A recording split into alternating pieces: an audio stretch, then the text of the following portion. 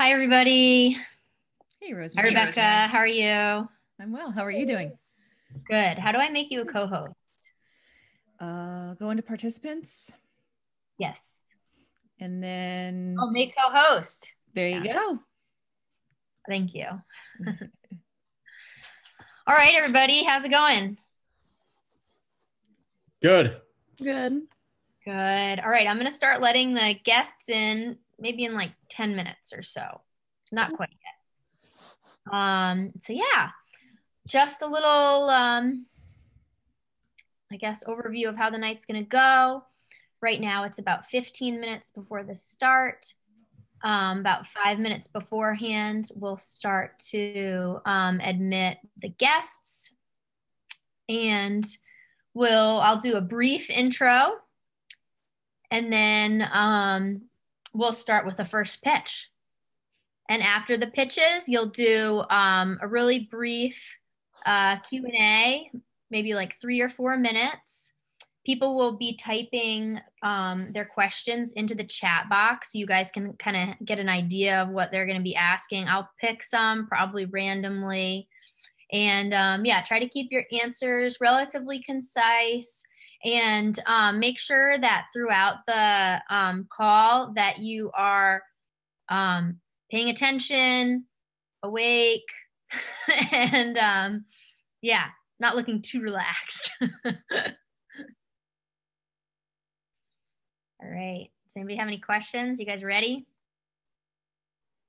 Good luck, everybody. Yeah. Are there going to be like judges, or is it just people watching? So the audience is going to pick their favorite at the end. Oh, okay. The audience is the judge.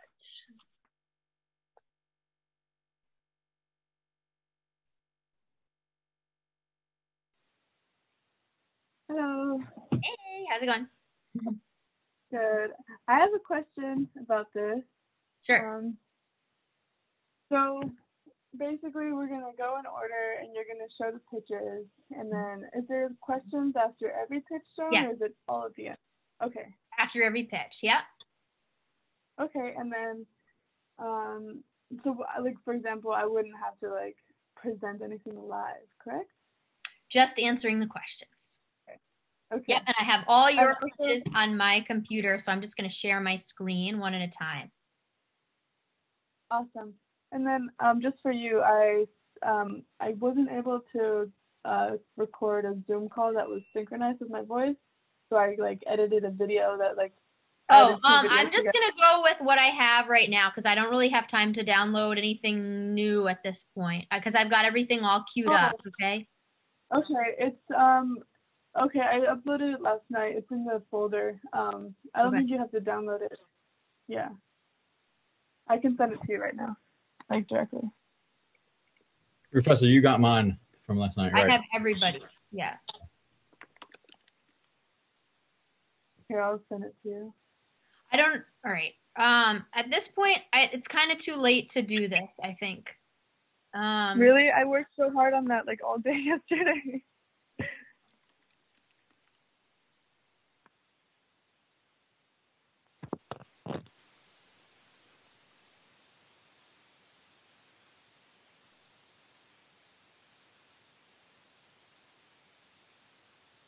Okay.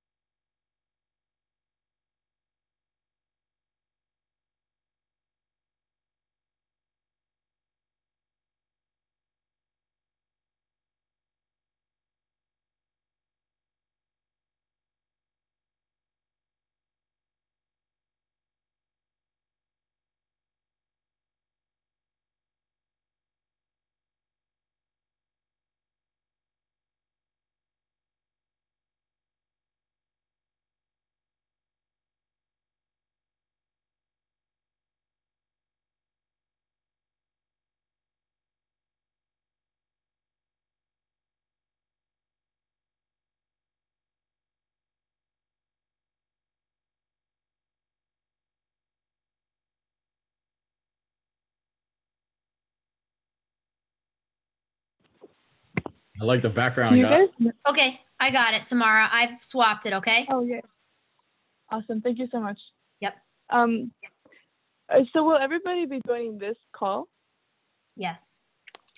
Oh, okay.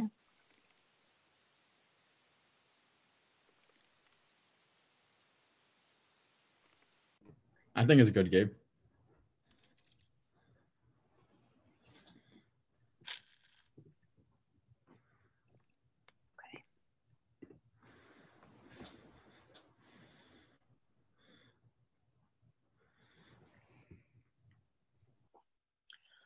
All right.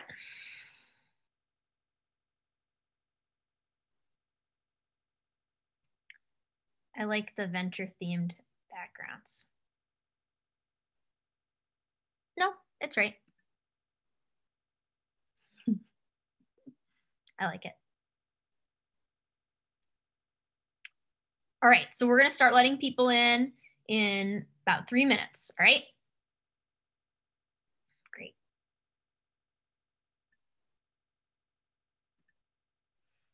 And everybody, this is Rebecca. In case you haven't already met her, she created the website. So you guys have all been in touch with her at one point or another, and she's going to be co-hosting the meeting tonight. So helping me mute people and just help with everything. She's great. And I control the vote, so Yeah. no, I'm kidding. I have a quick question about the Q&A session. Yes. Is there going to be a time limit? Like, are we going to be told to stop, or like, is someone going to tell us like, that's about time for this answer, and then we probably won't. Yeah, it'll be around like probably 3 to 5 minutes per pitch, I would say. Mm-hmm. And that's for the entire Q&A session, right? So yeah, it's gonna be pretty rapid. So Sure. Yeah, try to keep your nice, Tommy, cool. So try to keep your your answers relatively concise and yeah. Definitely. Thank you. How do we do this background thing? You just change the logo to change the virtual background to your logo if you have the logo downloaded on your local computer. It's in the settings of like the main Zoom screen. Yeah. Yeah, you can go to the little arrow that's next to video, pop that up, and then you can change your background.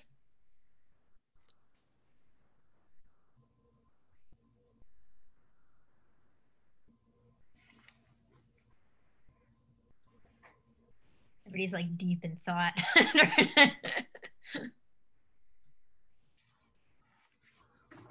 Okay, so in a second, I am going to mute everybody and then start letting people in, okay?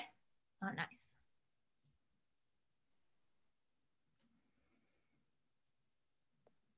I'll mute myself too.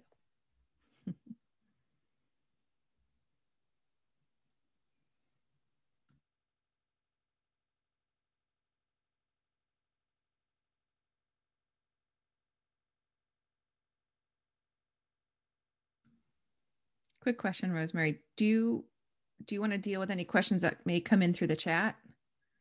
Or do you want So people as to the ask questions them? come in through the chat, I'm gonna ask everybody to type their questions into the chat as Okay. we go, and then I'll just like select a few, and I'll just be like, Joe Schmo, Okay. and then have Great. them ask. Okay.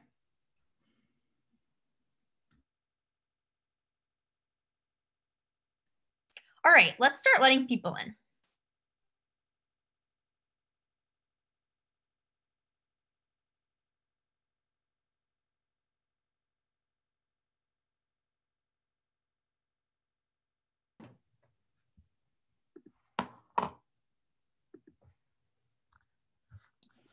Hey, everybody.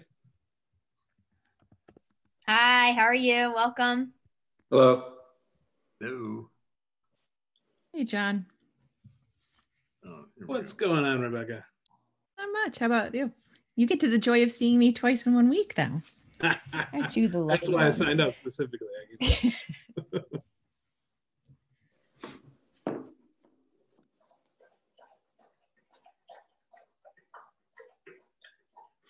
Hi, Rosemary. Hi, how are you? Good. Fearless leader. Hey, Bill. How are you? All right. Right.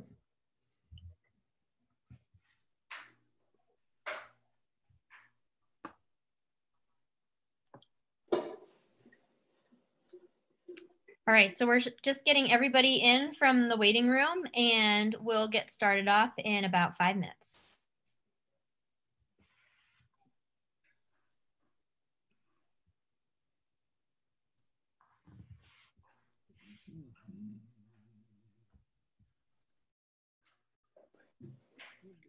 Review. Let's see what do we got here. Okay.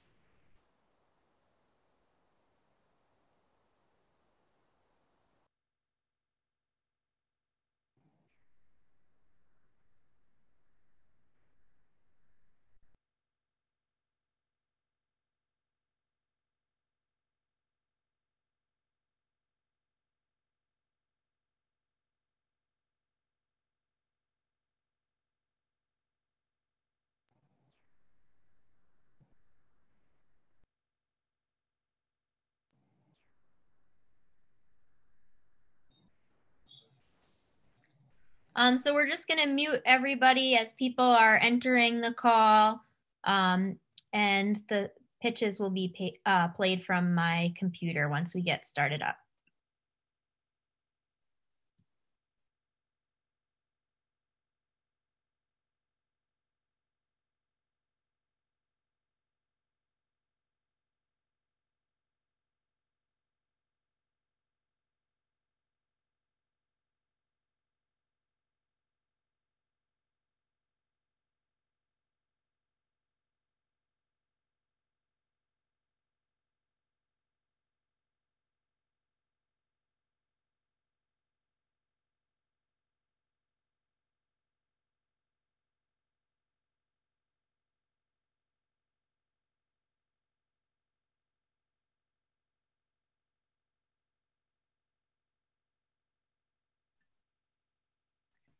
Hi, everybody. Welcome.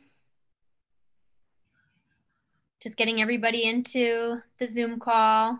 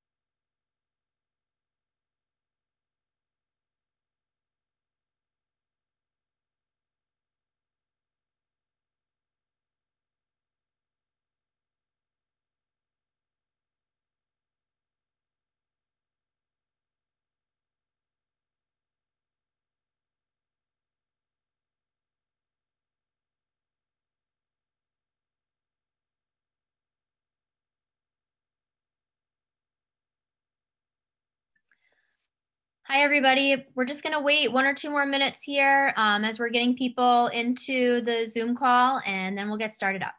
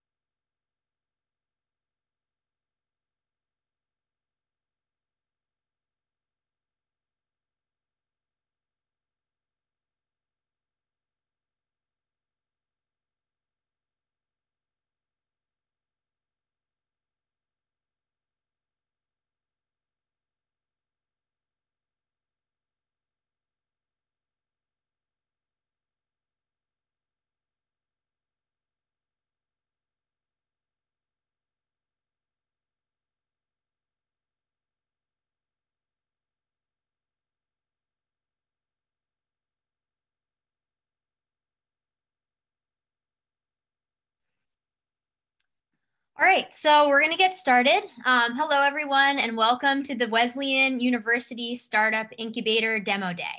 This event is brought to you by the Patricelli Center for Social Entrepreneurship, the MEWS Plus co-working initiative at the Middlesex Chamber of Commerce, and Reset Social Enterprise Trust. I'm Rosemary Ostfeld, and I'm the instructor of the Startup Incubator, which is a 1-semester experiential learning program offered by the Patricelli Center for Social Entrepreneurship. This course allows students to explore their ideas and turn them into a reality.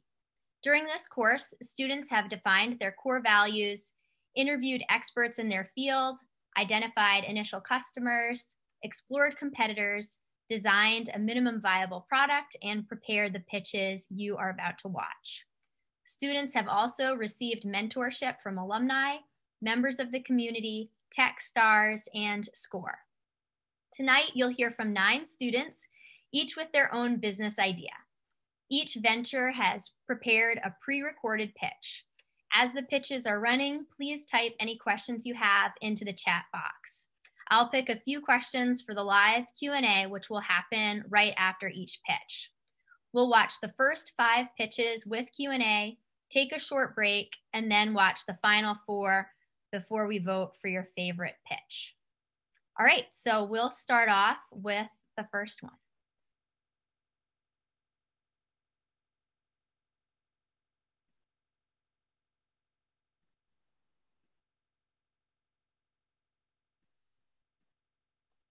Good afternoon. Thank you for joining me today. My name is Chunyu, and I'm the founder of Green Angel, a software company that promotes efficient carbon risk management through AI-driven operation optimization. COVID-19 has completely changed my lifestyle. These days, I purchase everything online and get them delivered directly to my door. After millions of times of taking prepackaged food from Uber Eats or boxes from Amazon Locker, I began to wonder, what is the climate impact of this and how can it be tracked? Before the pandemic hit, distribution-related emission was projected to rise by 32% in the next decade. Now, this trend is expected to accelerate tremendously. However, it only represents one link of a company's operation. For most of the businesses, more than 70% of the emission comes from operational activities. It includes extraction of raw materials, waste generated during the production, storage and distribution of products, and even the commuting and traveling of employees making these products. Traditional method of carbon accounting measures the emission after such activities happen, and it usually fails to quantify the operational emissions timely and accurately. Imagine that you are the chief environmental officer working on an annual report of the carbon emission. How do you figure out the carbon emission due to distribution of products? Well, headache time. because unfortunately, you will have to track down every piece of information by contacting individual employees or departments in charge of reimbursement. And that means lots and lots of emails and long waiting time. It also naturally introduces latency and inaccuracy as well. At Green Angel, we know that you don't have the time for this, and we think the environment calls upon us for a more urgent and more reliable solution. We improve the process by offering accurate prediction of carbon footprints. Let's delve deeper to investigate how we get the essential work done. Let's change the situation. What if back then when you planned everything, there was a magic voice telling you how to plan these operations in the most carbon efficient way, and maybe even less costly as well? This is the kind of experience you will get at Green Angel. On the right side of the slide, you see a blueprint design of the Green Angel using AI algorithms to simulate and optimize distribution of operations of our client company. Computers explore what if scenarios and make recommendations to bring out the most effective combination of efficiency and environmental considerations. This slide is another demonstration page where you can see the status of the AI simulation of various upstream activities, such as the raw materials allocation, the end product distribution, and the employee commuting. You can click on the finished simulation to view the recommended strategy by the Green Angel software. Based on the optimized strategy, we calculate and predict the carbon emissions.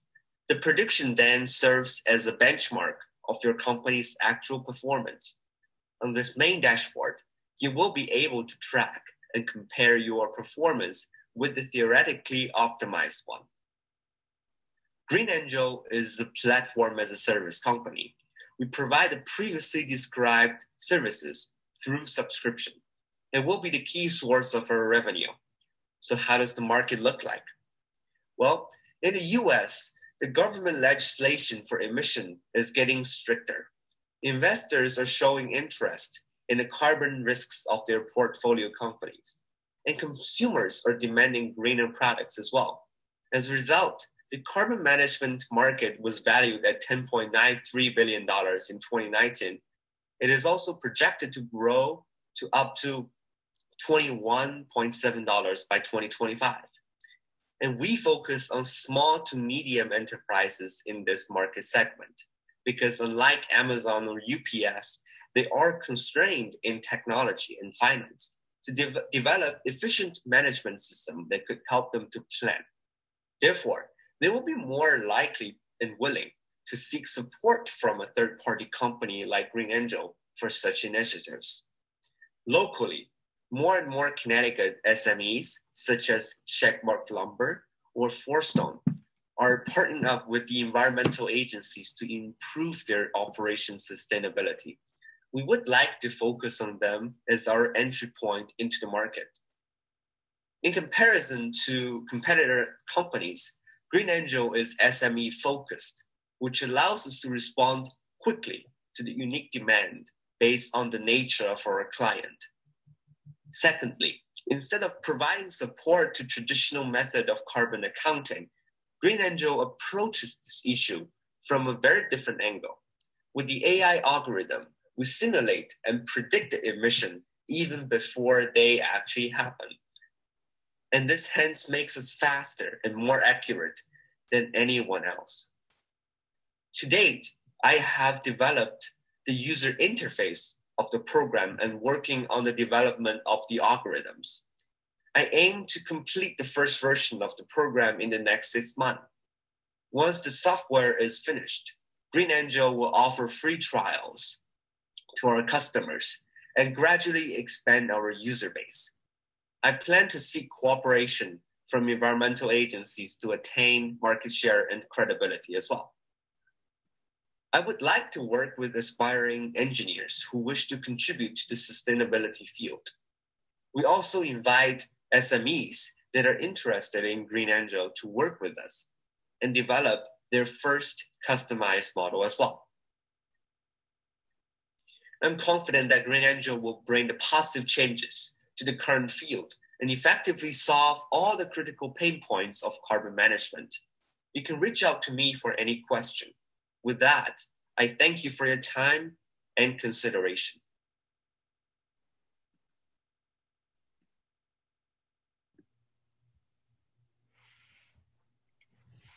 Great, thank you so much. Well done. So does anybody have any questions? Feel free to type them into the box or type your name and we can ask some questions of Chunyu. I have one question, Rosemary. Sure. It's Frank LaMonica from SCORE. Chunyi, you mentioned the SME as a target market. Have you considered the not-for-profit sector?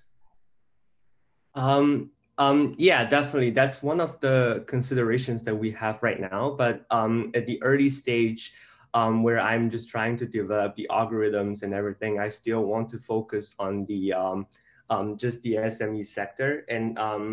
And I think there's definitely potential of venturing into the nonprofit as well. But we have to look into that in the future.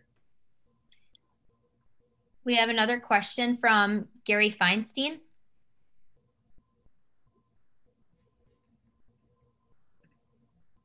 Yes, I just wanted to know if there's some way that clients will be able to customize this for their specific needs at some point, because I would think that different kinds of industries would have, totally different, ways they generate carbon. Well, definitely. Thank you for your question. So my answer to the question is yes. Definitely we'll offer different kind of customization based on the specific needs of the client's industry. So for example, if you have a heavier emphasis on distribution of the products, then we will have like more, we will have the algorithms which takes care of, the planning of the transportation and distribution. However, if you have a more heavier like emphasis on the manufacturing, then there will be more, there will be algorithms taking care of that as well. So that's the whole point of responding quickly to the demand of our clients. And we want to work with specific, like different client companies to tailor to their specific needs. Okay, we have one more question from Jen Alexander, and then we'll move on to the next pitch. Okay, so basically I just thought it was a really strong presentation visually. There was a moment where I found myself wondering whether I was understanding what you were saying and what the service does. And it was the moment where there was that slide that has kind of 3 rows and there's one truck going to 2 boxes and then there's 2 trucks going to 3 boxes. And that was the moment where I wished that you had given me just one specific example.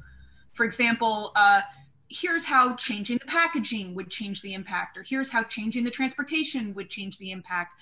And so that was just a question of whether it would be possible to add a little more specific. And I also really liked when you mentioned shagbark lumber, that really helped me picture who might use the service. So it's sort of a question. Sure. Thank you so much for your suggestion. And I would like to say that, yeah, definitely to explain a little bit more on that slide. So you can see there are 3 different scenarios. All of them are going to be simulated by the AI algorithms. And the pictures that are there just to show that, there are different ways for you to do the distribution. And you can choose which one to use. And with every one of them, we will provide, what specifically you need to do and how much emission will be generated because of that. So this is the whole idea of, we simulate all the possibilities, or like most of the possibilities of doing a certain activity before you even do it. And then you choose the one that you think will balance your, the cost and also your environmental considerations. And then once you choose that solution, we will already know what kind of emission you will be generating because of that. And that's the whole point of, knowing it before it actually happens. So I hope that makes it a bit like clearer on what I'm trying to convey with that slide. Yeah, it's helpful. Great. Thank you. Okay, now we're gonna move on to the next presentation. I'm just making sure we're doing roughly 10 minutes per presentation and questions. So I'm gonna share my screen for the next one.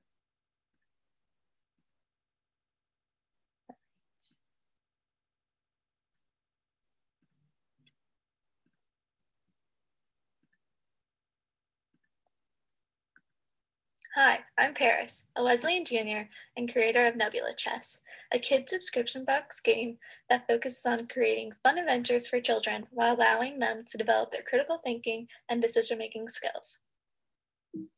The kids subscription box market faces 3 problems.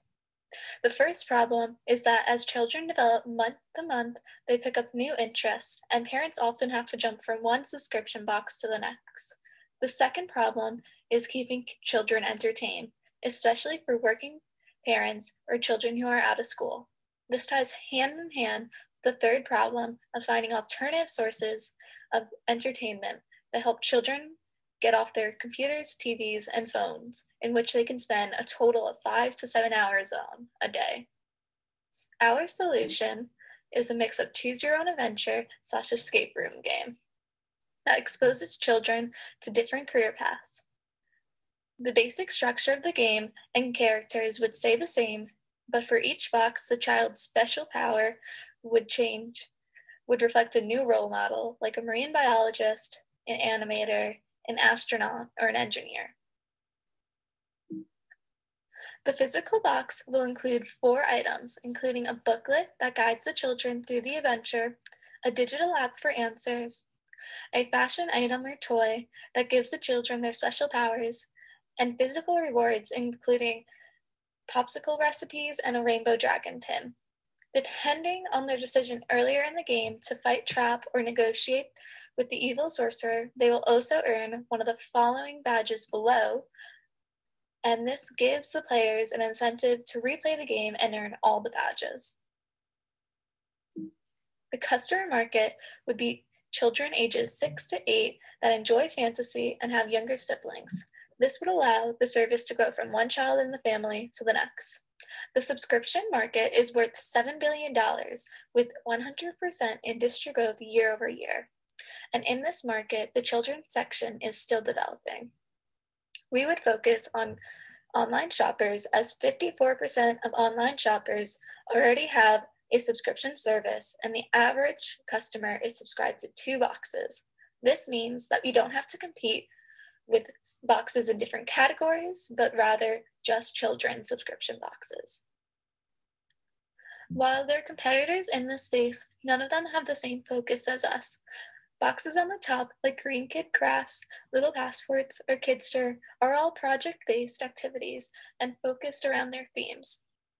Meanwhile, boxes that are focused on immersing a player in a game, like Escape the Crate or Conundrum, are designed to be played by parents, not kids. The only box that resembles our goal is Superpower Academy, which has a story-based STEM learning activities. Our boxes will fill a niche for puzzle-like games designed for children that aren't focused around educational activities, but rather incorporate critical thinking and emotional skills in a gamified way. To test out the idea, I interviewed 8 experts and 4 potential customers. From the interview with experts, I learned to narrow the children's age group we were targeting, and to integrate gamification into an overarching goal, and to understand how, what, and why kids engage in certain experiences. For the potential customers, I interviewed 2 teachers and 2 parents. Both teachers mentioned that social/emotional skills aren't taught enough in classrooms. And one of the parents also mentioned a willingness to pay for a box that requires critical thinking in a fun way. The business model for this product would be a bi-monthly box, with the sample cost for our boxes being around $13 to $15, including the cost of game items, custom packaging, a flat shipping fee cover, and digital costs like website hosting. Our subscription box would be sold for $26.99 on Cratejoy, a subscription box marketplace, and then could move on to its own Shopify website. Our 2 main focuses when creating the boxes would be sustainability and game design. In our sustainability, we would focus on having recycled packaging and sourcing from recycled manufacturing. For game design, we would focus on partnering with local artists for our visual design, and then partnering with local teachers to understand what educational theories we should use for each game option. game obstacle. Our timeline would be to micro-launch in February, testing the game with 10 partner families from Middletown. Through this, we'd be able to get data on what we need to improve upon. Then we'd work on finalizing the game kit, identifying sustainable manufacturing partners, and finding a local artist to elevate the game design. Finally, we'd launch a crowdfunding campaign on Kickstarter, which has a very strong game community, and update our Shopify website. We want to create the most exciting, engaging subscription box game for kids. So if you know anyone with children ages 6 to 8, please reach out, or anyone who can help with game manufacturing would be amazing. And thank you so much for listening, and everyone who's helped me in this journey so far. You can find us at our Instagram or on our website, and you can also find my contact information below to reach out to me. Thank you so much.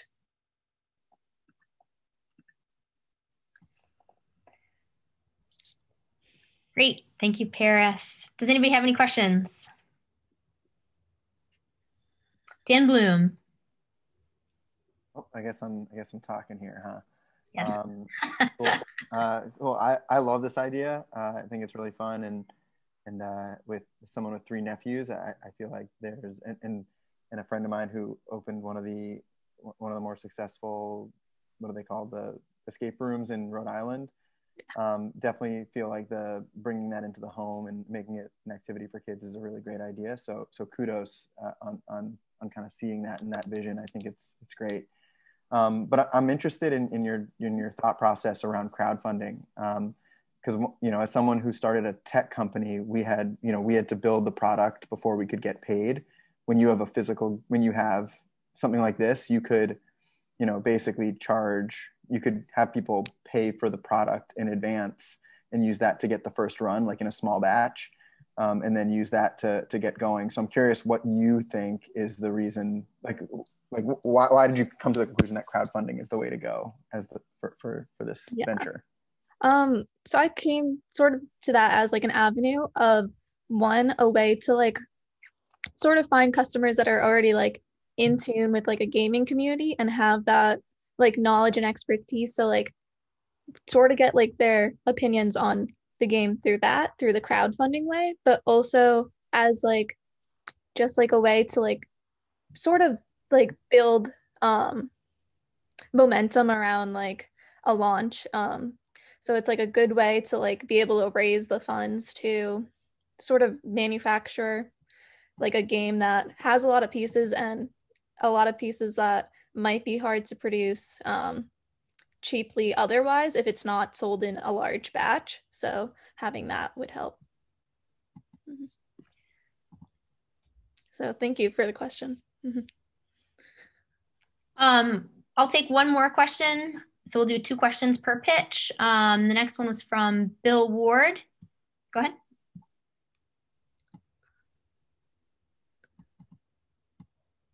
Oh, I see it. So the attractiveness of the kit subscription model is, for me at least, independent of COVID. Just because like with me and my friends, it sort of started out as an idea like that, where I was like, if I was a kid, this wouldn't really like seem fun to me when I was playing one of the Escape the Crate boxes. So I just sort of went down that and discovered there wasn't really any like viable solutions for that. So it is independent of COVID, and I think it could like be a sustainable option in an alternative to a physical escape room or puzzle activity. Mm-hmm. Thanks, Paris. All right, so if I don't get to your question, we're gonna save the chat, and then the students will have those questions later. All right, so next up is Austere Rescue.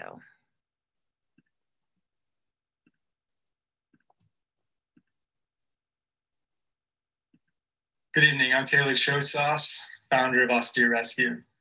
I've been working in rescue my entire life, and that's because I really truly feel that there's nothing greater than being able to bring somebody home when they're having the worst day of their life. Now, Austere Rescue is actually going to take that one step further to prevent that person, that team, from ever needing to be rescued in the first place. And we're going to do that through training, customized kit building, and direct paramedic support. The goal of Austere Rescue is to take care of your team so that way they can focus on the mission. Now, in order to tell you a little bit more, or for you to understand where Austere Rescue comes from, I need to talk a little bit about my background. I spent 8 years working as a pararescueman in the Air Force, which provides rescue to air crews that are flying missions in combat environments. I worked as a guest instructor at the International Special Training Center, combat medic course. I worked in Papua New Guinea, supporting oil and gas discovery projects in a remote environment. And then recently I also worked for NASA and SpaceX, planning the rescue operations for if their capsule comes back off of the intended target. The first of which SpaceX just launched on last month, which is pretty cool. So what all these have in common is if it's a pilot going out to fly a mission, a scientist going out to work in some of these remote environments, or an astronaut going to work on the International Space Station, they need to focus on their mission. So this safety net that's provided is to ensure that they can perform at their peak, which is extremely important when you're working on something this dangerous.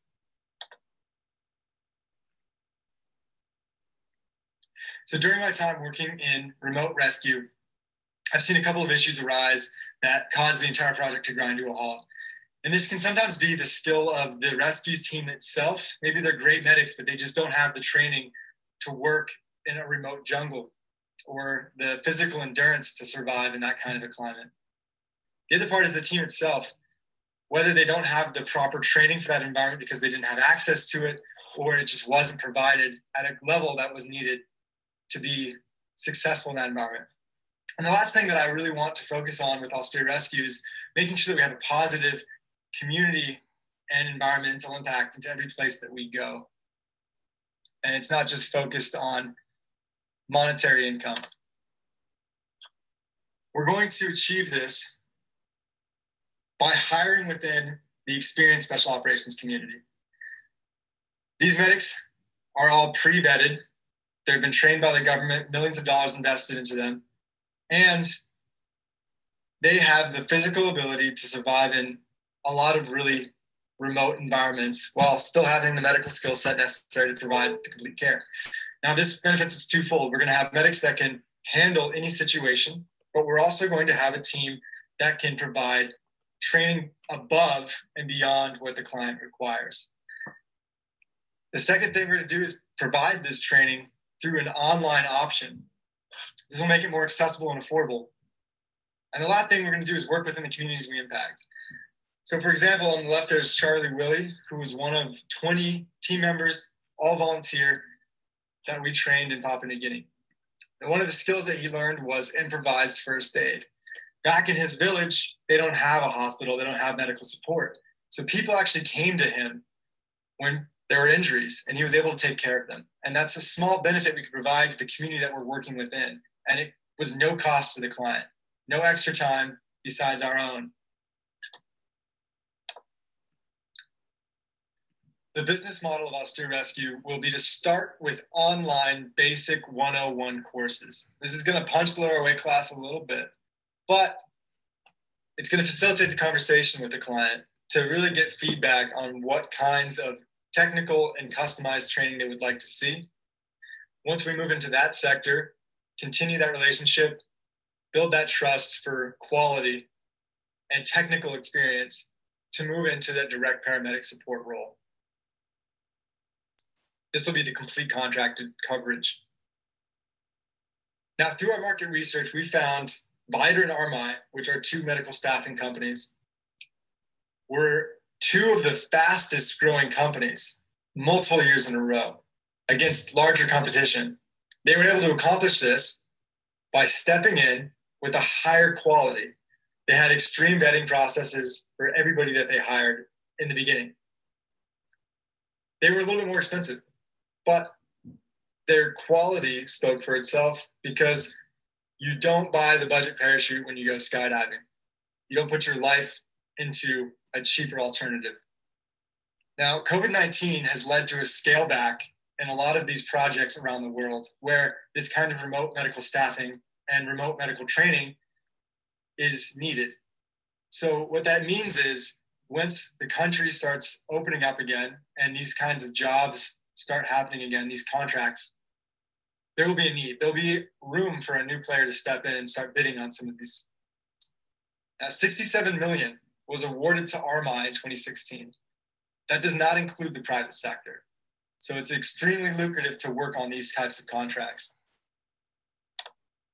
So the progress I've made so far is throughout this course, I've interviewed people that started companies like the one I'm trying to, and I found the outline for how to be successful launching an idea like this. And one of the ways to do that is by starting with this 101 training course. Now, I've already started to organize the team, which I'm going to use to facilitate this course within the unit I still work in as Reserve Pararescueman. And we've started to design the base services we're going to provide after we start the training and these conversations about contracts move forward. The timeline moving forward in winter 2020, we're going to build and launch the 101 travel training video beta. Then, based on feedback, we're going to move into the more specific training courses. And all of that will build the foundation to provide direct paramedic support and the full contracted coverage. Now, while we have vast experience in the technical rescue side of things, I am looking for mentorship on the business side, as well as someone with experience in government contracts. Also, we're going to need someone that has experience in web development to facilitate the 101 training courses and the more technical training courses as we move forward. Eventually, I will also need a med director to help write the protocols and provide oversight when we move into total contracted coverage. Now, if you have any questions, comments, feedback, or you'd just like to connect, please don't hesitate to reach out. My information is on the screen. I wanted to thank everybody for coming out tonight. Just you being here is a huge support for Wesleyan entrepreneurship. Thank you. Thank you, Taylor. Questions for Taylor?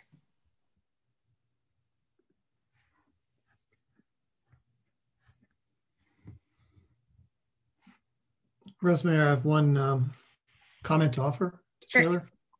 Taylor, you may already be aware of this, but the SBA website, the Small Business Administration, of which SCORE is a partner with, has a lot of information about government contracts, and the SBA liaison with our Southeastern Connecticut chapter of SCORE out of Hartford.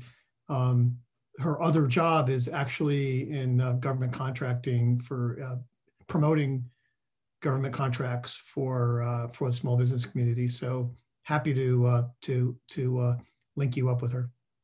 Yeah, that'd be great. Thank you. Gary Duncan, thanks you for your service. And Matt Sorkin has a question. Yeah, Taylor, great job. I had a question around the training aspect online. And you definitely know more than me. I don't really know, so I'm just guessing. But I'm curious, how does the online experience translate to what they're doing in person? And will there have to be any like additional training in person? Because I just imagine it's something you have to experience in real life. So I'm curious how you thought about that. Absolutely. I think it's one of those things. I've been to so many courses where, yeah, the hands-on is a very important aspect of that. I think it's going to have to be dependent on the client. What we're trying to do in the initial stages is the online training course is, like I said, the 101 kind of a thing. It's for maybe a student going out to a remote location, and we're going to bring in stories and experiences and say, here's what you need to know for the basics so you can get home safely. Moving into more technical stuff, there is going to have to be some hands-on. That's kind of unavoidable, but I think by keeping it online at first and keeping it simple, it's going to extend our runway and make this the network grow, which is the initial most important part. Thank you. Great questions. I'll move on to the next pitch, but there are a few more questions in the chat, and Taylor, yeah, just take a peek at those later. All right.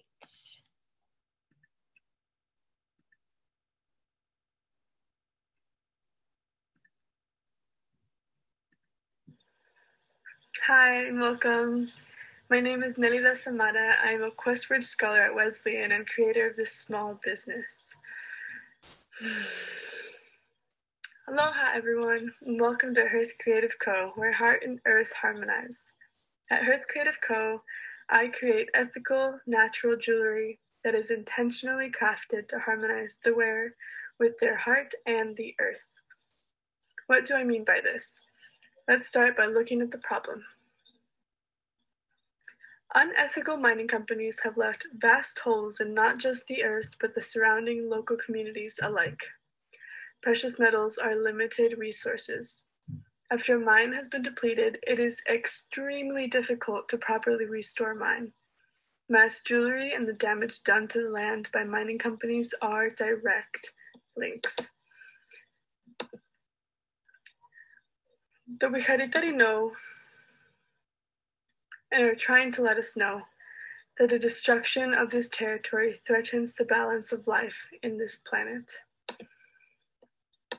This quote is from a review on a documentary I watched a few months ago, which motivated me to take the necessary steps to craft my own jewelry business as ethical and sustainable as possible. The Wikaritari, also known as the Huichol, are an indigenous tribe from my hometown in Mexico that has been impacted by industrial mining companies. For this reason, at Hearth Creative Co., it is my mission to provide you with a product that is finely crafted and is rooted in heart-aligned practices for the earth and its people. By wearing Hearth Creative Co.'s Heart Om Earth collections, clients have the opportunity to engage with custom fine jewelry in an ethical and sustainable way. At this moment, Hearth Creative Co. is using recycled metals and resourcing items from ethical providers for gems and stones. Additionally, I find shells and sea glass and other little washed up things at my local beach in Maui, Hawaii. With these materials, I make an assortment of items such as rings, bracelets, earrings, and the most common purchase, necklace pendants. Here you can see examples of previous jewelry pieces created in 2019.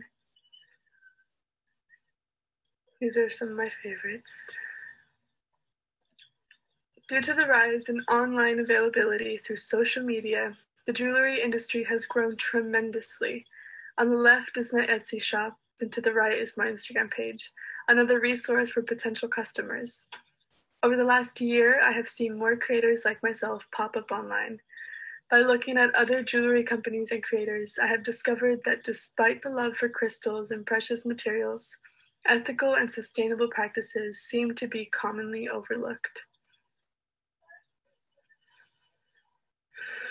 From the beginning, my small business has held sustainable and ethical values as top priority. For this reason, I ship every item with 100% recycled and recyclable materials. Every stone is handpicked from ethical providers, and all carbon emissions from shipping are completely off-put. I do this because I know that in order to be aligned with our hearts as living beings, we must first be in tune and in balance with the rhythms of the earth. We are not separate from the earth. We must treat her with respect and honor the home that Mother Earth brings us. A major part of why Hearth Creative Co. is appealing to customers is because of a unique jewelry experience I provide. I create intuitive custom pendants that are specifically tailored to my clients' needs. When I have a client interested in this service, I will ask them some questions about themselves and conduct an intuitive energy reading. This allows me to choose a stone or a crystal that is right for them. I then set my intention for well-being, happiness, joy, love, or whatever other positive intention is necessary. My goal is to inspire well-being through every item sold. Instagram was the womb of Hearth Creative Co. And I say this because people on Instagram started reaching out to me after I posted a necklace I made for my brother. To this day, Instagram continues to be the main source of traffic for Hearth Creative Co. Now, Hearth Creative Co. is expanding. Having a professional website will allow me to engage with my community in a way that increases the potential for community fundraising efforts, campaigns, and various other partnerships I hope to launch within the next few years. Moving forward, I would love to see Hearth Creative Co. reaching the hearts of more individuals through a developed e-commerce marketing strategy. By 2021, I hope to be vending at local farmers markets as well as local shops in Maui. Eventually, I would love to see a team from Hearth Creative Co. go into areas where mining companies have negatively impacted the earth to start community gardens and soil restoration projects. This is a big project that would take a group of committed individuals as well as funding. And so my ask for you today is to share Hearth Creative Co. with your friends and family. Please, please, please, please. By doing so, you can help bring awareness to the importance of sustainable practices in the jewelry industry. Plus, you may end up finding a lifelong crystal companion to adorn your body with. Thank you for watching, and I hope to see you on the website. The shop is now officially live. Mahalo. Thank you.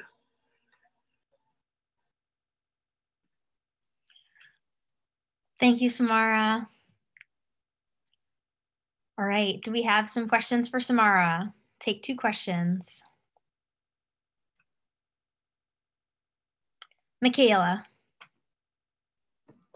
Thank you, Rosemary. Beautiful pitch, Samara. Thank you for that. I'm wondering that if, given how much care and time goes into each piece of jewelry you create, how do you envision your business becoming scalable? How do you imagine growing the quantity of items you sell and bringing people onto the team, et cetera?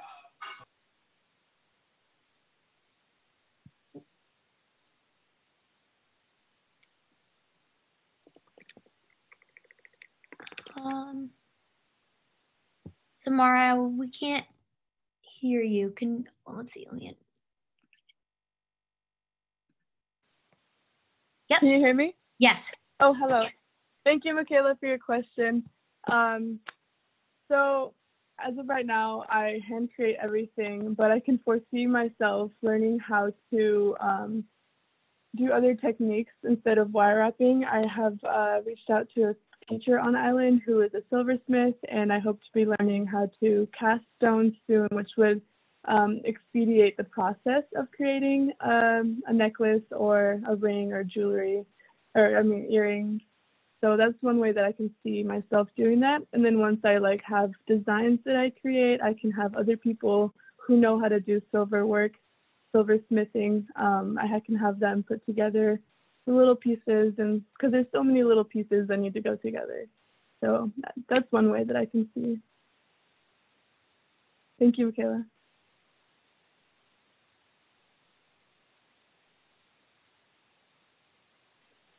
Does anyone have another question for Samara?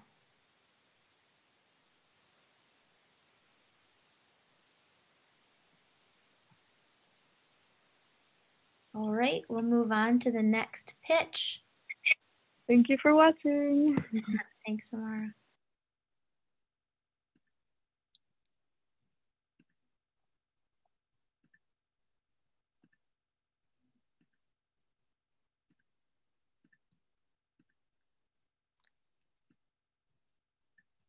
So Daniel is in a different time zone, so this is his pre-recorded pitch, but he won't be available to do the Q&A, so please leave some questions in the chat for his pitch.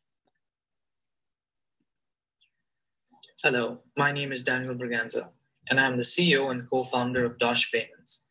Dosh Payments is a P2P mobile app. Our motto is Payments Made Easy. What is the problem? Fintech is growing exponentially worldwide, and the Middle East and India lag behind. The Middle East and India, unfortunately, are very cash dependent. I grew up in the Middle East, and I'm originally from India. And my goal is that my startup will help introduce fintech across the region. What does Dosh do? Dosh Payments is a peer-to-peer mobile application with a distinct social media twist. We offer individual and group payments. Here's a user feature list. You can link your debit and credit cards on this app. You can sync it with Instagram, Facebook, or your phone number. You can request payments, track your payments, emojis. We have our own social currency. You can comment on your friend's posts. There's certain passwords and authorizations depending on the country. And we offer individual and group payments. Here's our revenue model. A bulk of our revenue will come from a 3% processing fee per transaction. Another is through instant transfers, either debit or credit card, and advertisement fees. Here's a list of competitor matrices.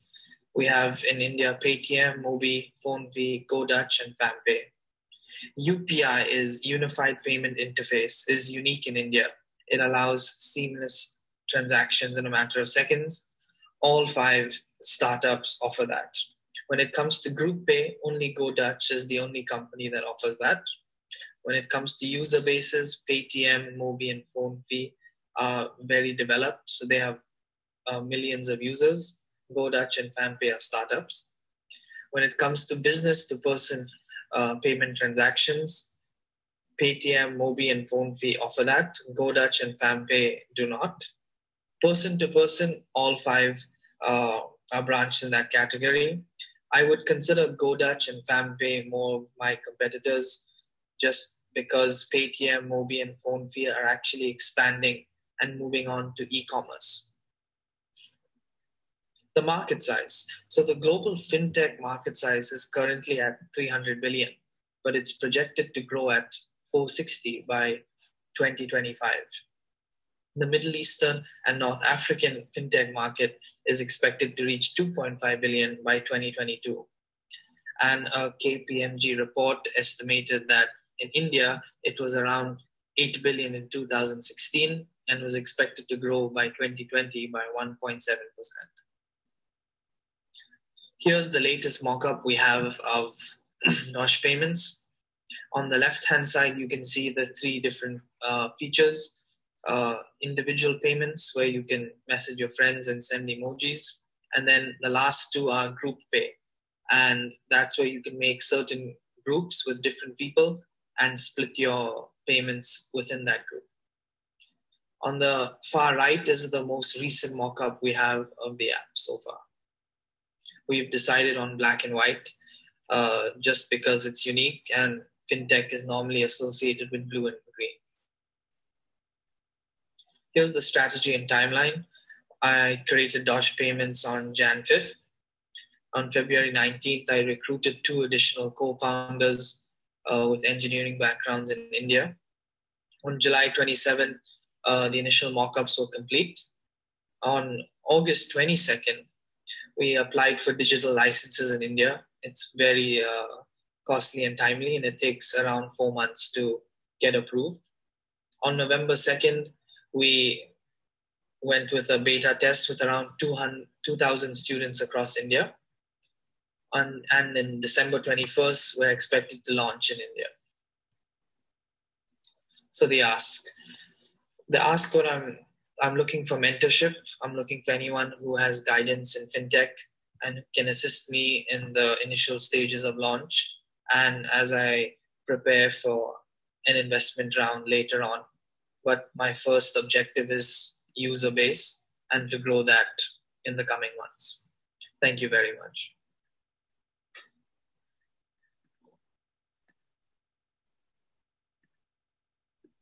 All right, everybody, great. Right now it's 6:51. We're gonna take a quick 5-minute break and come back to watch the final 4 pitches.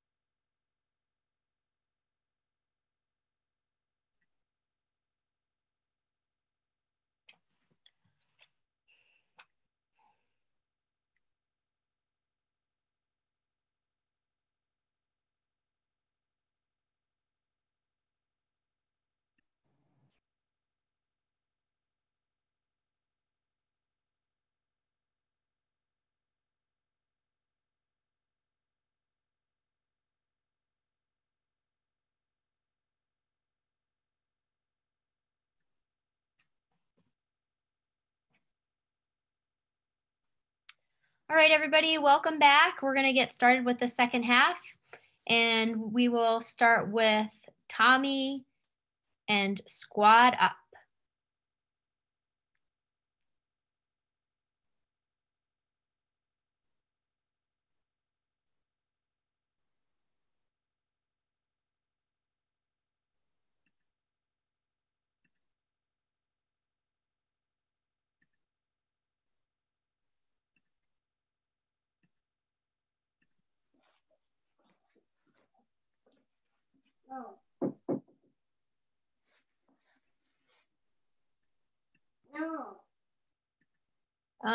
Here, let's mute.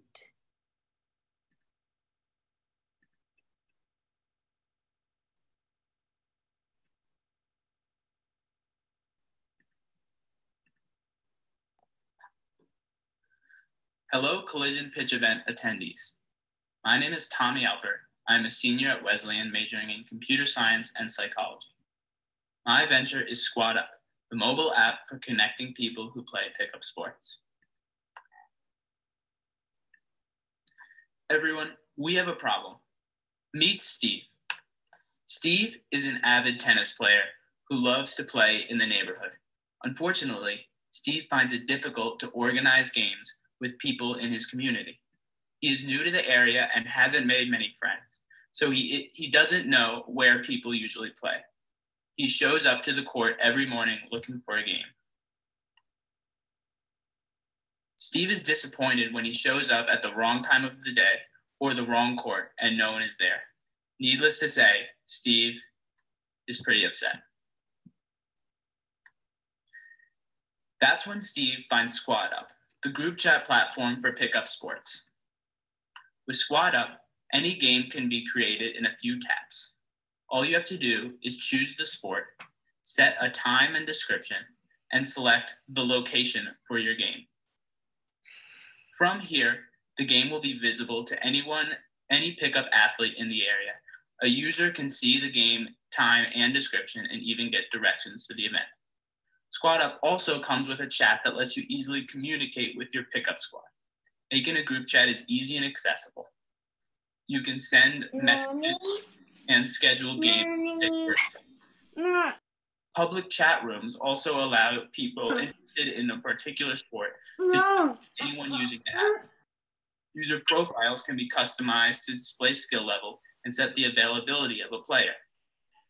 QR codes are useful for the quick adding of context after a pickup game. Getting in a group chat with your squad can be done easily and uniquely with this feature. In the future, Squad Up will support some other helpful features. One of these is QR codes for group chats. The customized codes will allow pickup squads to easily add new members after playing with them. There will also be a landing page for clubs and organizations in the area. People can find a club that suits their schedule, while clubs can post their events on the interactive map to find new members. Steve found tennis partners and connections all while playing the pickup sports he loves. Steve found his squad just like other users on our platform. He can now send updates to them quickly, schedule games, and find new friends. The market for pickup sports is wide open. TeamSnap, which is another app for sports club organization that allows sports teams that helps sports teams with registration, rostering, and scheduling, has 23 million users and 19,000 teams. This demonstrates that pickup groups have a need for simpler communication that solves common pain points. Play Your Court, which is an amazing website for connecting tennis players all over the country, has over 100,000 websites visits monthly. A simple search on Facebook for pickup soccer in New York City shows over 36,000 members in total. The potential for Squad Up is limitless, so it's important to correctly address the problems pickup athletes face. We sent out a survey that was completed by over 50 athletes who are part of pickup sports groups in Connecticut. We found that the two most common ways pickup group leaders reach out to their members were through individually texting people in group chats and word of mouth communication. Additionally, over 70% of participants played pickup games regularly with more than 5 people. And group leaders had a lot of different pain points when organizing games for their members. The most common were getting enough people to commit and follow through, agreeing on a time and place that works for everyone, and concerns with COVID-19.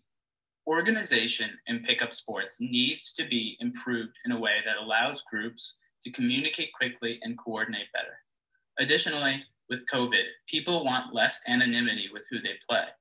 Squad Up solves both of these problems for pickup sports. Squad Up has a few alternatives to the solutions we provide. One category is pickup sports apps, which usually have a map for finding games, but don't have a built-in and accessible group chat feature. On top of this, most of these apps are specific to one sport, while Squad Up supports multiple different sports. Team and league apps solve many of the pain points of organization, but sometimes don't have the ability to find new events and games in the area. While these apps are not set up for pickup sports, Squad Up allows for the quick creation of group chats, which is perfect for the pickup sports environment. The last competitor would be options like Facebook groups and word-of-mouth communication. Facebook groups are good for finding events in the area and communicating with people in your group, but Squad Up provides real-time game search and is more personalized to sports. Word of mouth is usually how pickup sports routines are built, but if an athlete is new to an area, he might not have the connections to know about the games. Squad Up is built to accommodate these new people. Squad Up operates with a freemium model for monetization. The free plan is for individual athletes and small groups. This plan supports finding pickup sports games in your area. With the free plan, you can join as many squads as you desire. The premium plan is for group leaders of large pickup squads. They will be able to have seamless communication with their squad, find new members, and make organization easy as a few taps. The premium plan will cost $12.99 per month, which is a little below the price of team organization services like Team Snap and Open Sports. Also, only the group leader has to pay the premium, so others in the pickup squad can help contribute. The timeline for Squad Up is up in the air due to COVID. This app has the best chance of succeeding when athletes are comfortable meeting new teammates, which is a significant challenge right now. A rough timeline for us is to develop and test a fully functional app with core features in 2 months. Then, in 6 months, our goal is to have a full release of the product and create some partnerships with sports clubs in the community. These clubs will advertise our products and create a solid user base while we provide value to them by finding new members. Finally, in a year, Squad Up will continue to improve its technology based on customer feedback and also organize free-to-play sports events with the users on the app to drive growth and engagement.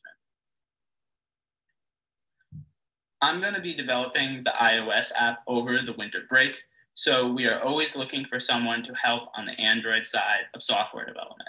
Additionally, we're looking for designers to help with logos and branding. Also, follow our journey and stay up to date with us by signing up for our MailChimp at yoursquadup.com and follow us on Instagram at your_squad_up. Thank you all so much for listening, and I hope next time you want to find a pickup game, you will look no further than Squad Up. Thank you. Thank you, Tommy. Great. Does anybody have some questions for Tommy? Oh, quite a few here. Matt Sorkin.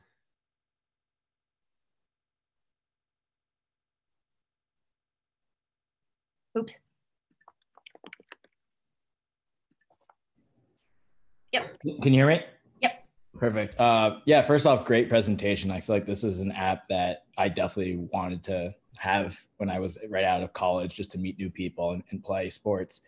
My question is, I know one of the benefits of playing on like an organized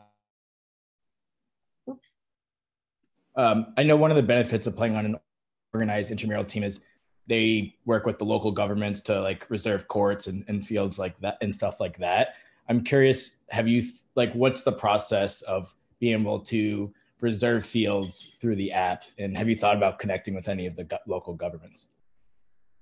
Yeah, so thank you for your question, first off. And yeah, so I really want to start this business in New York City, which is where I'm from. And I have a few connections to the parks department there. So in terms of like permits, I'm looking to work with them. Yeah, does that answer your question? Yeah, definitely. Cool. Thank you. We have another question from Jen Alexander. Yeah, it's along similar lines, but basically I'm wondering, have you thought about who are the natural constituencies other than people themselves that might want to play? Who are the other people or the other groups that might want to see this happen? Certainly town rec departments, maybe sports shops, coffee shops that would want to see activity in a certain place, maybe like anybody who's involved in like building up the quality of life in a place. But I just wondered if you had any thoughts about that. Yeah, so I think that's a really important part of my business because I'm definitely focused more on, group activity in sports and solving groups' issues with organizing pickup sports. And so I was thinking of working with, work companies also sometimes have sports leagues that they organize. So, and that's like a little guaranteed profit because there's already money involved with that. So working with them. And also I know a lot of small sports stores in my neighborhood that I think could benefit from me advertising my products on the app, as well as I could benefit from them for them putting on some of the customers to my service. Great, thank you. You have a few more questions in the chat, Tommy, that you can check out later. And our next pitch is from Akansha.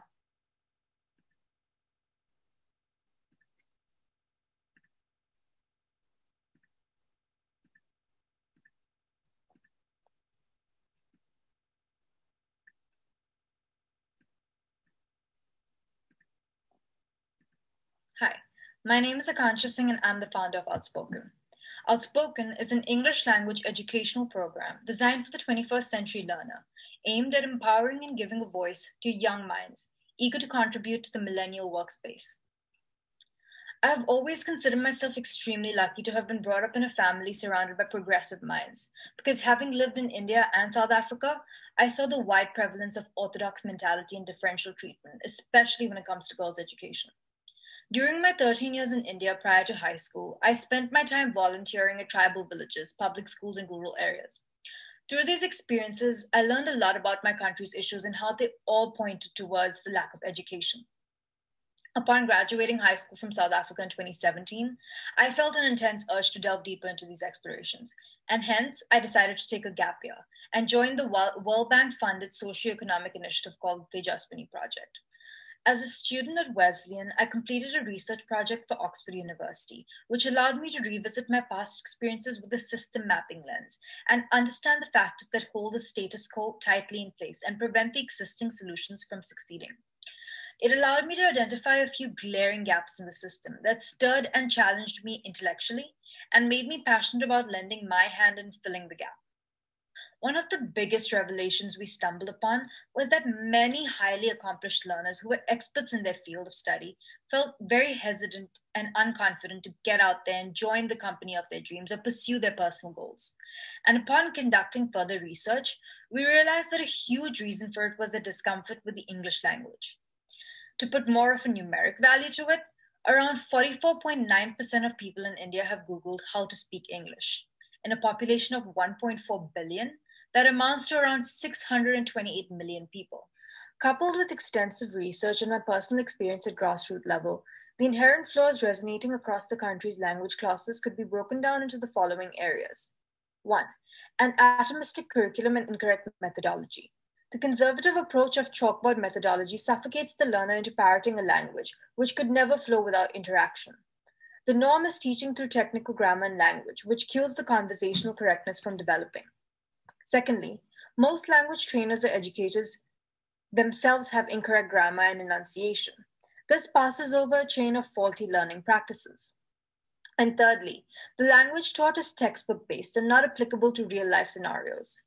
Moving to the particular state I have identified to start my program, Jharkhand, there's an acute problem in finding a quality program and apt teacher to execute it.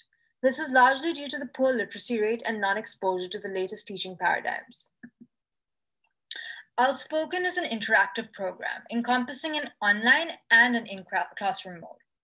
Personalized for the 21st century learner, we have developed a very scientific, eccentric program that appeals to students' needs, from themes and topics that interest them to blended and flipped learning. We have drawn in the latest teaching paradigms. Our ideology is to grow our students' voice, confidence, general knowledge, and awareness and compassion, so that they are brimming with confidence and ready to take on the millennial world. At Outspoken, we believe that learning is doing, and hence we have built our lessons with a core focus on real-world applicability and action. The program encompasses topics of student interest, ranging from comics to social issues, music to social media.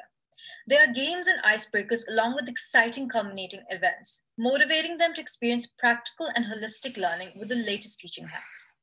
We have integrated our curriculum into board games, readers, interactive online videos, and other teaching aids to facilitate this experience. We are incorporating the one-for-one business model. It can be referred to as a social entrepreneurship business model.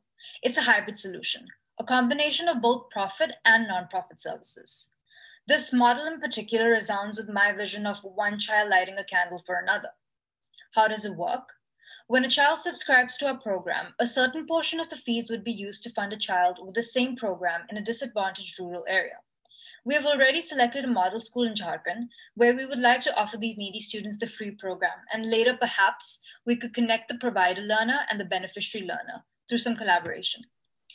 We also believe that this project could serve as a role model for many other disadvantaged sectors of society across the world. We are already seeing traction from countries like Brazil, South Africa, and Ghana. There are several huge franchisees like Pratham, Hello English, and French, as well as small institutions. The largest successful ones have spread their branches and reached a huge target market.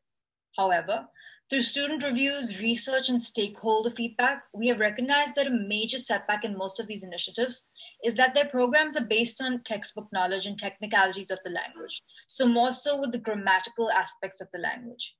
Outspoken fixes that gap by promoting real-world language application through active conversation, role-playing, and experiential learning. It is estimated that the online edtech reskilling sector in India will reach 124 billion by 2024. Also, it is expected around 2 billion people worldwide would learn English over the next decade. Our program appeals to any learner keen on bridging that skill gap that we explained in the problem landscape. Our starting point is the state of Jharkhand in India, since through my research project, I established a strong foundation of stakeholders and customer base in that region. Currently, we are around 75% complete with our in-classroom curriculum. This incorporates lesson plans, teacher training manuals, readers, board games, worksheets, and videos. At the moment, our team is working on converting these in-classroom materials to an online platform. I'd like to end off by firstly thanking everyone for tuning in. And I've also provided my contact details and would most definitely appreciate and love any input or feedback that you might have for me. So please feel free to contact me.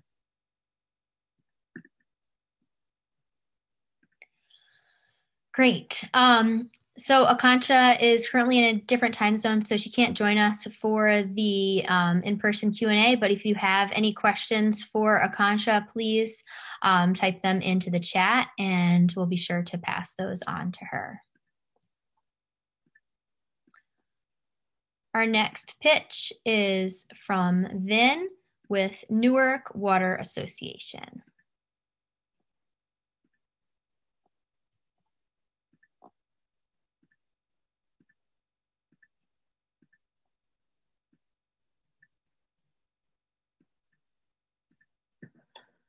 Good evening. My name is Vin Henrich, and I'm a sophomore here at Wesleyan, as well as a member of the football team. I'm the founder of Newark Water Association, a 501c3 nonprofit where we are saving lives one water bottle at a time. I thought of the idea for Newark Water Association in December of 2019 while taking a winter acting course at Rutgers, Newark. A few of my classmates were discussing the lead water crisis. They were telling me how horrible the situation is, that they cannot safely drink, cook, shower, or brush their teeth with the water in their homes. They said that their families try to purchase water cases to at least safely drink, but a lot of the time they can't afford it. I immediately said to myself, this is not right. How can people be denied the basic human right to clean water? Now, you may wonder why I care so much about this. And the truth of the matter is that I lived in Newark for a few years in my early childhood. I drink this water. My family drank this water. Now living in West Orange, New Jersey, I can't take a sip of clean water, knowing that there are 300,000 people who live 5 miles away from me that don't have access to it. When I asked what the government was doing about it, they told me that they just started replacing the 18,000 lead service lines, which is amazing for the future. But currently there is no way for the people to get access to clean water. You see, the government had water bottle distributions for the first month of the crisis, but then they decided that water filters would be better. They distributed 39,000 water filters, only to find out a few months later that majority of these filters were not working because the concentration of lead was way too high for a filter to remove. Now, they only provide 2 cases of water to pregnant women and mothers with children 6 years or younger every 2 weeks. That averages out to 3.4 standard 16.9 ounce water bottles a day for each family to drink, cook, bathe, and keep quality hygiene. 0 bottles to children between 7 and 17 years old, and 0 bottles for anybody else. In August of 2020, we launched our bottled water projects. And over the past 4 months, my team and I have raised $20,000. I negotiated a very fair price of $3,000 per 20 pallets with Costco.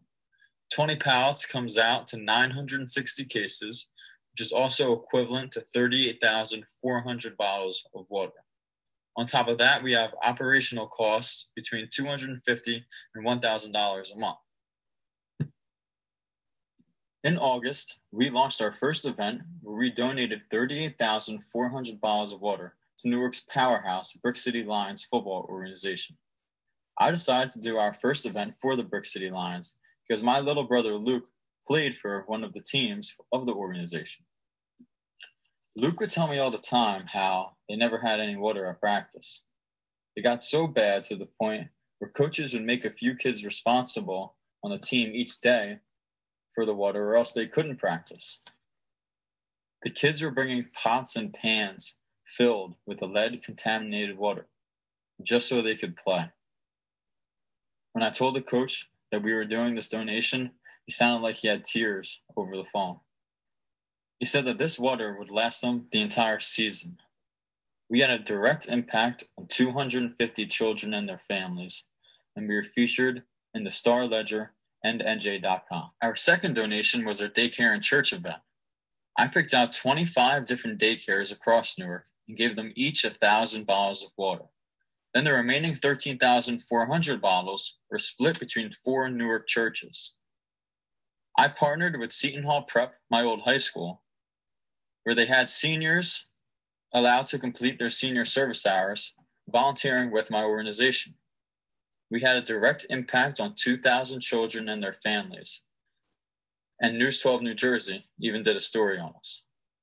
Our Essex County Food and Water Drive will be occurring this month, where we will be surpassing 115,000 bottles of water since we started. I partnered with the Essex County Executive Joe DiVincenzo to make this event possible, and it will be our first event open to the general public of Newark. Lastly, as of now, our 4th event is scheduled to occur in January, where we will be having police outreach donation. I partnered with Essex County Chief Spango, who's also a Seton Hall Prep alum, for this event. We will be surpassing 150,000 bottles of water since the start of this journey. We have seen great success, but as I mentioned before, we've only been operating for 4 months. This is just the beginning. In the summer of 2020, we launched our bottled water projects. In the spring of 2021, we plan to launch our water filter wellness projects, where we will donate reverse osmosis, faucet top, and shower top water filters to homes and businesses that need it the most. Also in the spring of 2021, I plan on establishing another branch in Connecticut, which will be run by myself and Wesleyan students. In the summer of 2021, we will launch our cook and wash projects, where we will be able to donate large quantities of water for people that need it to cook and bathe. Finally, our 5-year plan is our lead service line replacement program, where we will be working with states to actually replace the lead service lines ourselves. I would like to take a moment to show you guys our sponsors. These businesses have invested. Not only have they invested with their funds, but they have also invested with their hearts. Every single one of my sponsors believe in me, my team, and our mission. As far as future sponsors, which I hope some of you will become, we're currently speaking with the New Jersey Devils, Coca-Cola, the American Dream, X2 Energy, and the Community Food Bank of New Jersey. Our ask, if you could find it in your heart to donate so no child has to worry about where their next glass of clean water comes from, then please consider donating. As with any newly formed nonprofit, the early stages require donations and fundraising. This is true for us as well. And I appreciate any and all support that you or your companies could provide. Sponsorship. If you own a business or work for one that has a philanthropic arm, then please become one of our sponsors. Board of Advisors. I'm looking to grow my Board of Advisors. If you feel strongly about our mission and really want to get involved, please let me know. If you can bring great value to the table, I would love to offer a seat. And lastly, mentors. I consider myself a student for life and would welcome the opportunity to be mentored by any one of you. If you currently have experience in nonprofits, fundraising, management, law, accounting, marketing, negotiation, or anything else you think that could help me, please reach out. Get involved. Here on this slide, you can find our GoFundMe, Zelle, and PayPal links, as well as our social media and my personal contact information. I'm looking forward to connecting with all of you, and I would like to give a huge thank you to everybody listening today. I hope you will get the chance to help me save lives one water bottle at a time, because this is who we do it for.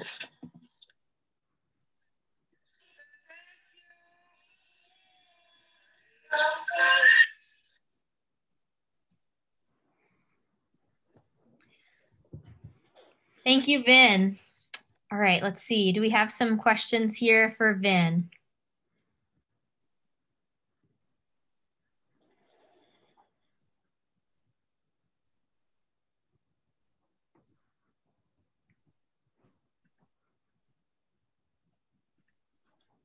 Any questions, comments?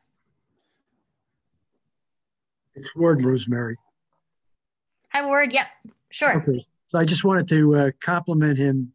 What a great endeavor, Vin. Really, so admirable. And I'm looking forward to giving you some support. So really, job well done. Keep up the good work. Thank you very much, Ward. I appreciate it. We have a question here from Anne Marie McEwen.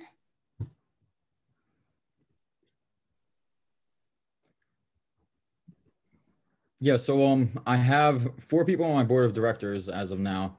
And right now, on my board of advisors, we have about 6. Thank you. It was a great presentation, and I applaud your efforts. I think water is so important. So, so all the best with this.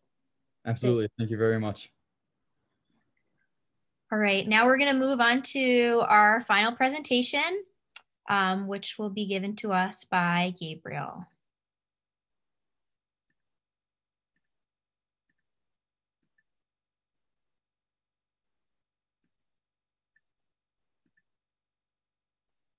What's the difference between these 2 trucks? A lot, I know. Biggest difference is you, the taxpayer, pays for the fire truck. Unless you pre-ordered the Tesla truck for $100, and I guess you would have paid for both. Jokes aside, the key difference and main takeaway is that one comes with an onboard computer and the other does not. Note that the fire truck costs us up to $1 million and doesn't come with an onboard computer. It is up to departments to buy a computer and have it installed separately. Vethos is a technology services company with years of emergency response and military experience, able to provide serious change to the current way of computing in our emergency response community. My name is Gabriel, and I'm the founder of Vethos Technologies. I have years of experience in emergency response and military technologies. Vethos has developed a more rugged, a more functional, and upgradable, and far more affordable computing solution than what is currently offered. I've deployed and tested countless systems that are still operating without issue to this day. One of my most recent systems is a firehouse dispatching console deployed at several fire stations throughout Southern California. I want to use this experience in this sector on the problem of inadequately engineered laptops that are not affordable and for some reason being used as rig mission data terminals, industry known as MDTs. Vethos is an FCC licensed, veteran, minority-owned small business ready to bring change to the MDT community. Meet the Panasonic Toughbook, an expensive, awkward, and bulky laptop designed for the masses and is being used in our $1 million fire trucks. There are a few other laptops that are being used in the industry, but these are all the same, strange, bulky laptops with different price points. It gets worse. The other part of the problem is that these laptops require the need for so many peripheral items like you see here. You need a new mounting tray or docking station, a new network modem for FirstNet network access or other network access for that matter, and also network configuration of that modem. All these things just make the price go to astronomical levels.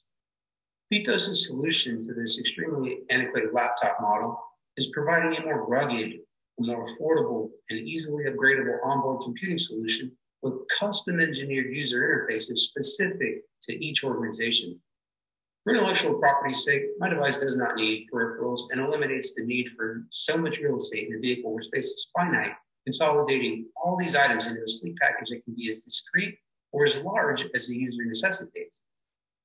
My solution has higher temperature thresholds than the Toughbook and has the ability to be networked into 4 different networks with seamless operation between all 4. This network connectivity will allow the emergency response sector to have a more reliable path to their dispatch centers and will increase their system uptimes. I will work directly with clients and provide them exclusive customer service and custom engineering services. I will do this by visiting their sites and assessing all solutions necessary to fix their most complex of technology-related issues. I will charge for my consulting services, and the technological solutions I provide will be competitively priced. My competitors' devices are typically antiquated within months and extremely expensive, as you see on the far right. These laptops are archaic, slow, and stranglehold the organization in the Toughbook ecosystem for an indefinite amount of time. The ecosystem reliance is also based on the reliance of expensive peripherals, as you see in the column second from the right. The solution for this archaic system is an extremely rugged PC that can be integrated into current networks and expandable enough to be somewhat future-proof, yet secure with network encryption. Vethos can provide the device needed to solve all these problems, while also providing the commensurate services needed to an emergency response department. My initial target market is a small fire department or small agency fleet, and in the future, a large government agency or a large fleet enterprise like Amazon. Candidates that are the best fit for this solution are the agencies above in an environment where temperatures typically break the operating deltas of most computing solutions. Vethos has built 2 prototypes and has deployed a network module on the FirstNet network and has tested the computer in a hot environment to date. Vethos has 2 prototypes and years of industry and military hardened experience. As you can see from the milestones below, Vethos was awarded a small grant by the Connecticut Entrepreneurship Foundation. I plan to continue these types of grant competitions to gather more funding through 2023. This winter, I plan to deploy at least 2 units in a small city's fleet. After device deployment, I will take orders and expand integration efforts. And in the 5 to 7 year time frame, I will plan to continue refining the product and integrate software that couples GPS mapping and OBD2 data to provide a fully integrated and modern solution so that the entire health of a customer's fleet can be monitored and maintained. In the 10-year mark or so, I want to eventually incorporate an engineered device specifically for aviation units so that there is a seamless integration to both air and land units. This type of integration would allow an agency the ability to communicate seamlessly and avoid miscommunication. It would also allow for the deployment of software that could utilize machine learning to provide faster response routes and the use of actionable data through interfacing device peripherals such as LiDAR, radar, and imaging sensors. My ask are intros to anyone in any aforementioned agency, any legal counsel that can help with business development, and funding for future conventions, COVID willing, that is, and for more prototypes. Thank you very much. It's been a pleasure speaking with you about VFAS, and have a great rest of your night.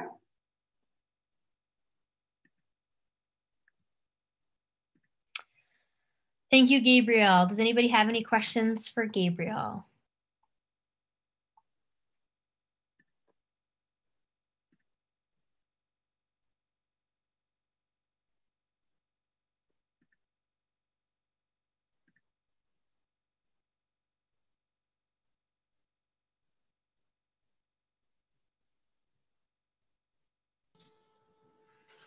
Hi, Gabriel. It's Mike Rohr. Congratulations. How much more money do you need, you think, to take it to the next level? It depends on the, can you guys hear me? Great. Yeah. It depends on the fleet. I've spoken with Scott Rhodes. He's the director of the emergency response there at Wesleyan. So with the 2 prototypes that I have now, I could get into his supervisor vehicle. But I have the ability to deploy right now with 2 units. Anything, you know, honestly, any amount would help. I would like, you know, to get into the 10 unit range. The 10 unit range would be about $20,000 to $50,000, just depending on the operating deltas and where they're going to be deployed. Thank you. And we have another question from Sarah Bodley.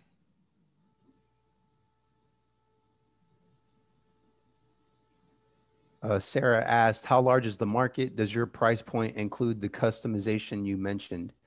The market is, from my estimates, it extends from the Northern California area all the way to New Mexico, even into El Paso, and all the way down through the southern areas of Arizona. This is just like the first market that I'd like to get into. This is where their operating deltas are really high. The first 30 minutes of being in a vehicle, you know, the computer ends up overheating. The standard computer, my computer would not. And so this area, that entire area has just been utilizing these laptops that are not designed for that area or for that solution. My device is specifically designed for that specific type of integration. We have one more question that I'll take from Dan Bloom, just due to time. Dan? Hey, nice job. Question about selling to this type of a buyer, essentially, where you've got a government agency and just knowing a few other folks who have sold into these groups. Not sure if you have certain types of certifications or approvals or security checks that you have to go through to sell into them. Have you come across that or thought about that?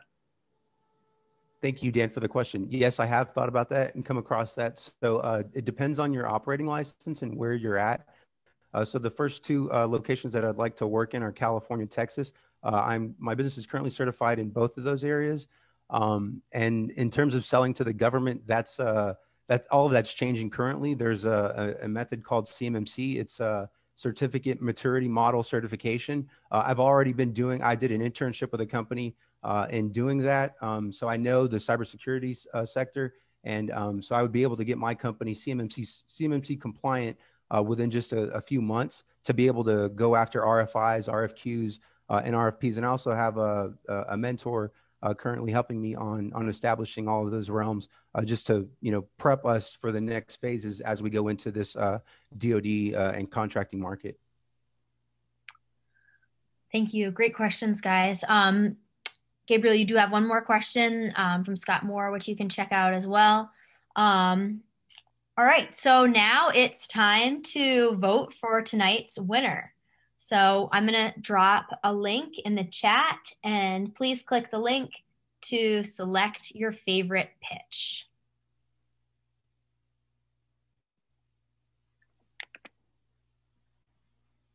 All right, here we go.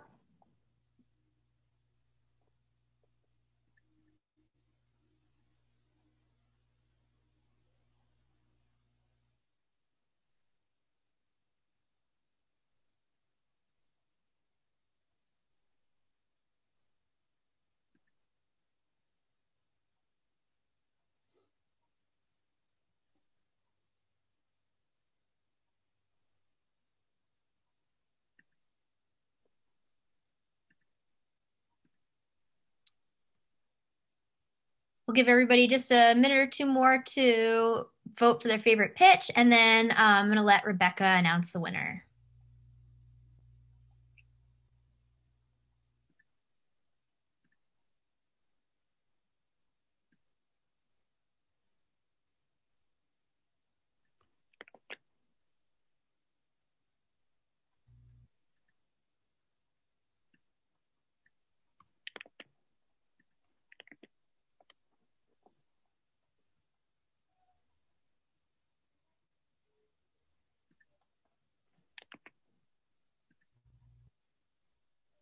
We have 25 votes so far, so we have a few more moments to get more in since there's over 30 of us on the call.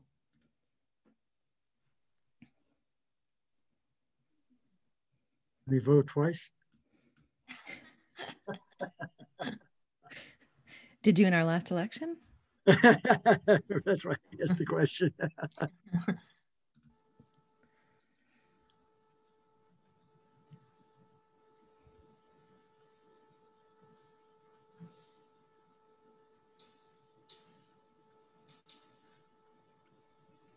All right, who's the winner? Let's see, I'm just tabulating one more time, trying Sure. to refresh it. We have a couple that are so close. All right, we have 31 voters so far. Get your vote in.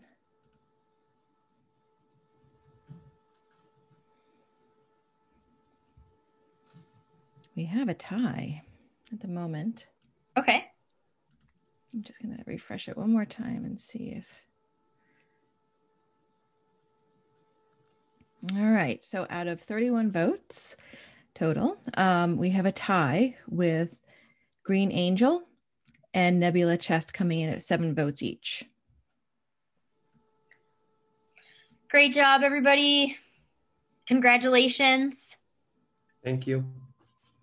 All right, so if you'd like to connect with the students, you can contact them via the information they've provided on their final slide, which I'm also going to place in the chat box here. So I'm doing that right now.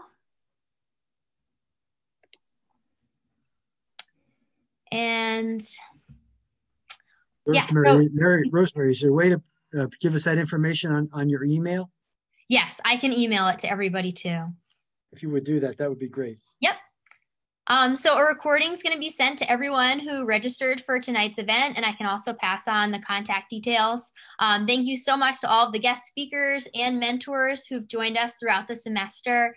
Thank you to Michaela Kingsley, who's the director of the Patricelli Center for Social Entrepreneurship, Rebecca Mead for creating the Collision Demo Day website and for co-hosting tonight's event, the Middlesex Chamber of Commerce, the MEWS Plus, and Reset Social Enterprise Trust. Thank you all for attending tonight's event. I encourage you to reach out to the students if you have any questions, ideas, or advice that may help them as they move forward with their ventures. Great job to all the students, and thank you all for attending.